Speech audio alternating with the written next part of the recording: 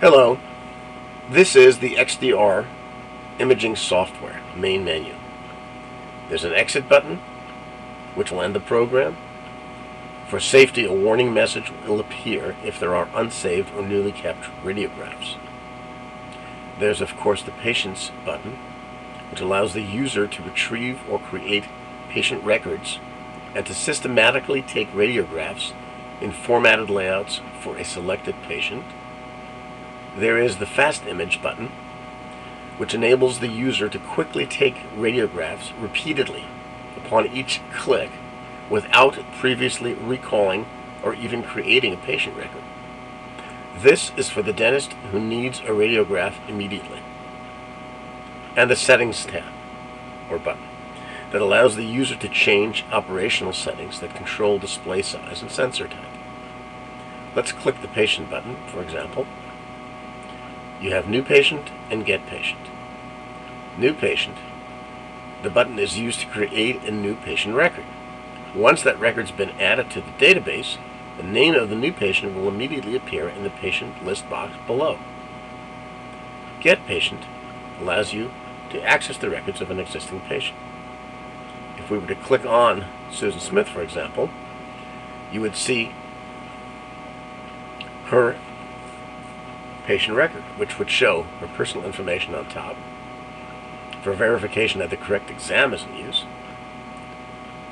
for that particular exam.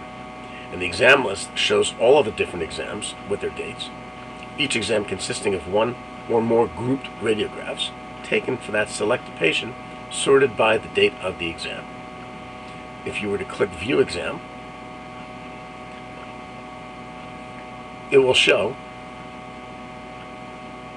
the digital radiograph layout area, where we're pointing to now, where you may arrange x-rays for the exam.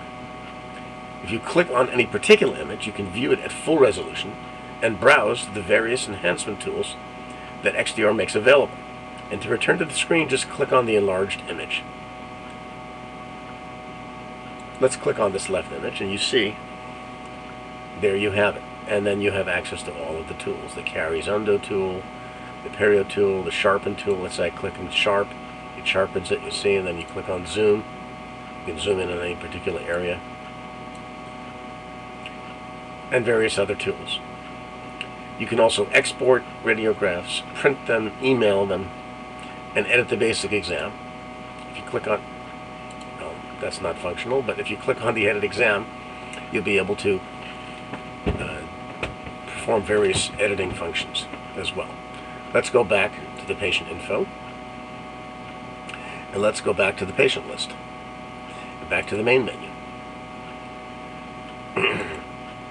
Settings. Let's click on the Settings tab. You can change the default settings so that literally the XDR software will not only work with XDR sensors, but any of these sensors on this list, including the EVA, which many of our clients have.